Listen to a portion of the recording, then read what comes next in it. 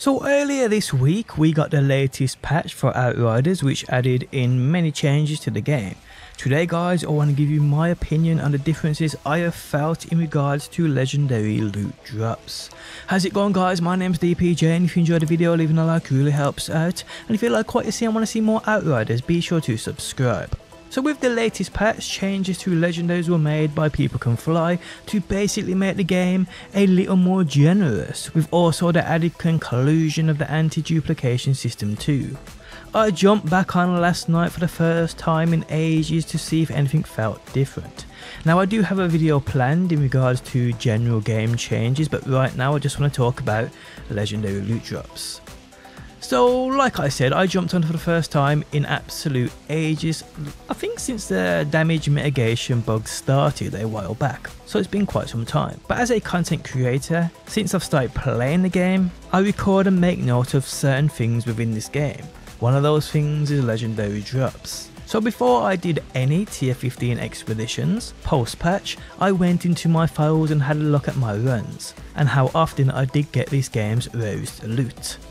And while I was really unlucky within my experiences, as I'd probably get legendaries literally every 3 to 4 runs, with some droughts lasting 5 runs and even more, before I saw a legendary drop.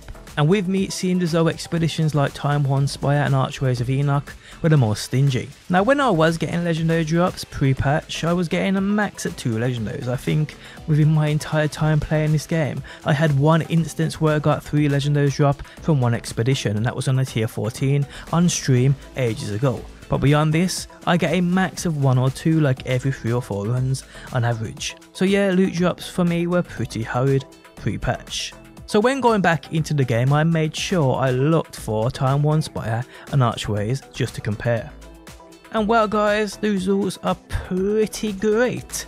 The changes I feel are in full effect and are drastically better. Well, with my experiences they are anyway. My first expedition back in months, I got 3 legendaries off the bat, and from there, literally every run guys, besides one I've done, I've been getting double and triple drops every single time, which was 100% not the case for me before. Now the luck system they improved for less droughts is definitely working. The 100% increased legendary drops is also definitely working. Now the anti-dupe system for me, at the moment, although I'd say it's working, I'm yet to get any of the 4 remaining legendaries I still need. But when you get those the legendaries drop within those expeditions, you can kind of see they kind of pause on screen for a second. It's like the game's rotated them or something. So yeah, it's definitely re-rolling the ones you've already got. It's just a shame it doesn't guarantee you one you haven't got, but then hey, that would literally take away all the grind.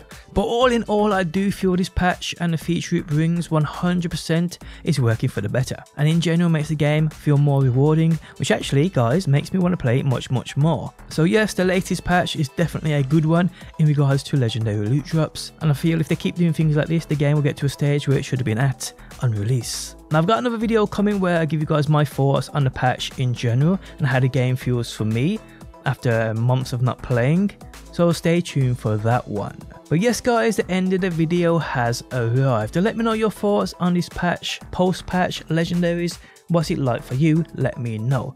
If you enjoyed the video, leaving a like really helps out. If you're new around here and want to see more Outriders, be sure to subscribe. And if you never want to miss a video I upload, you can turn notifications on by hitting that bell button. But guys, thanks as always for stopping by, and hopefully I will see you on that next one.